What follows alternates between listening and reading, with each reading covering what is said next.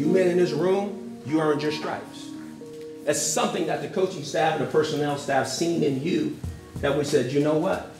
These guys got an opportunity to put this stripe on their helmet and play for the Cleveland Browns.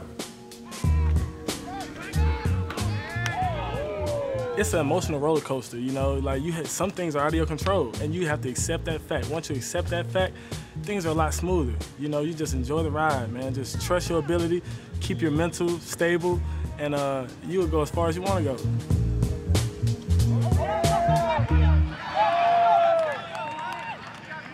See, the thing is, you don't want the call.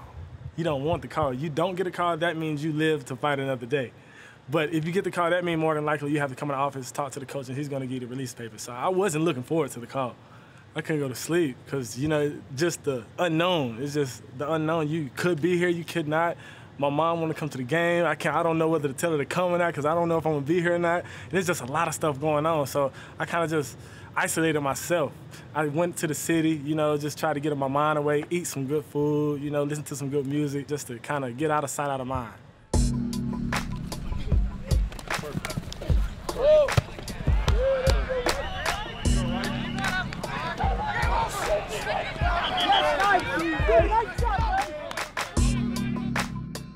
My biggest thing going into the preseason was just staying consistent because, you know, my reps are limited.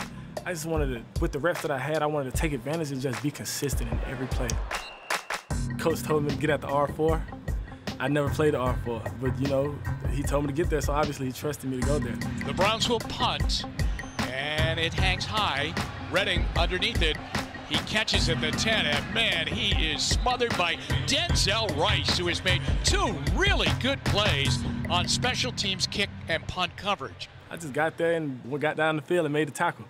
And I just felt like I belonged there now. You know what I mean? So it's just like that. I just felt right. It just felt right. The defensive back group helped me a lot. Those are my boys, man.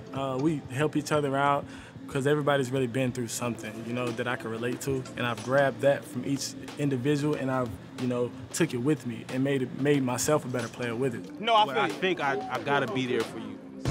Once you get the stripe, it's nothing new. The objective is the same every day, and that's to get better. So, I mean, the stripe is an accomplishment, but you have to add value to the team. I'm looking to contribute any way I can, whether it's at nickel, whether it's at corner, whether it's on special teams. I just want to help the team win. That's my main goal. I'm up to the task.